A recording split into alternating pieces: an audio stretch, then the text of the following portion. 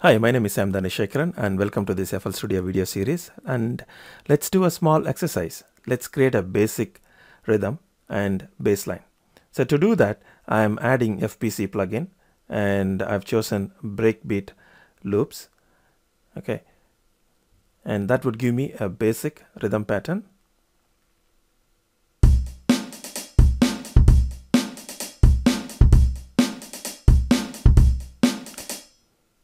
Okay, so now I'm going to add bassline.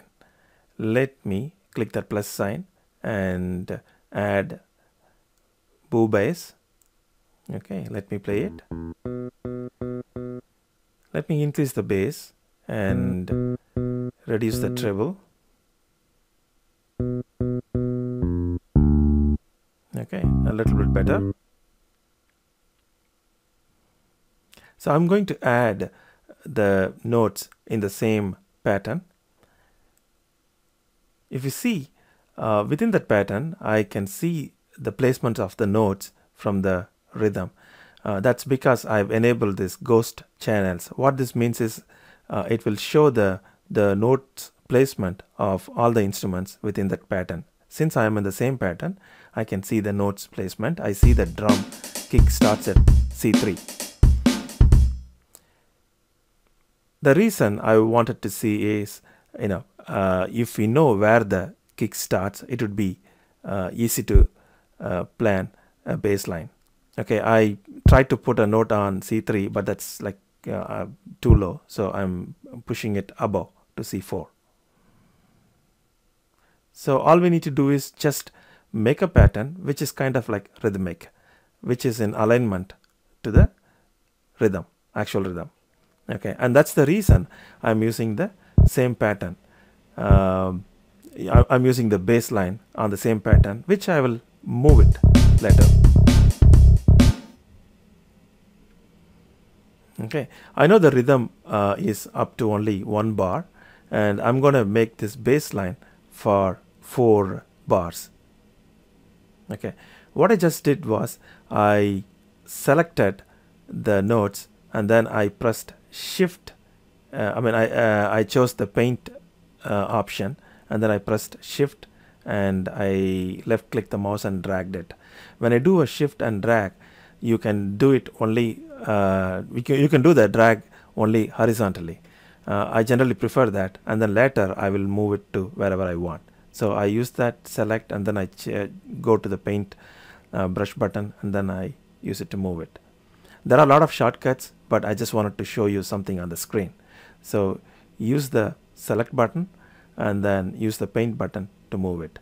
If you press shift and if you try to move it, it will make a copy of those notes horizontally. Okay, and here I try to follow a C major chord. I'll explain the music theory later. So basically C, E, G, and then throw in an F.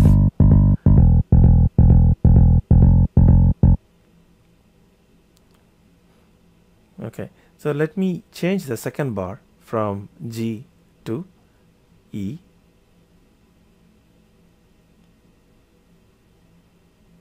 Okay, and the third bar to G. So it's basically like now it goes from C, E, G, and then comes down to F, and then restarts at C.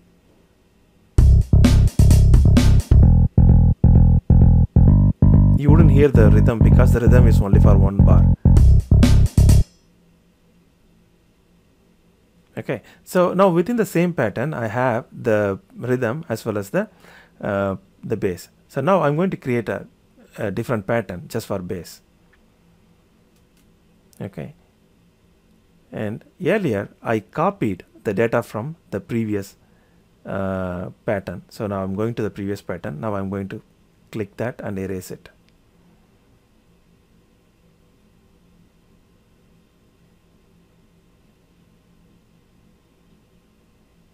Okay, so now this pattern contains only the rhythm, and the next pattern contains the bass.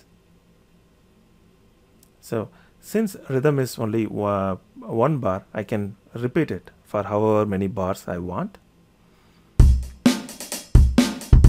That's the reason I split the bass and rhythm. So now I'm choosing bass. I know bass goes up to 4 bars. So a single click will fill 4 bar.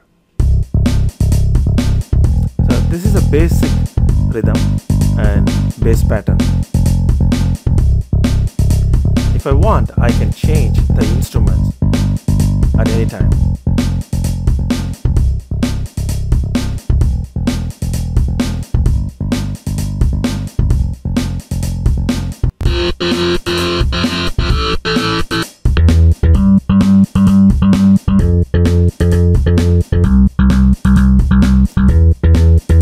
Okay, so if you're watching and you want to try this, please go ahead. And if you have any questions, send a comment or connect me through Facebook. Thanks.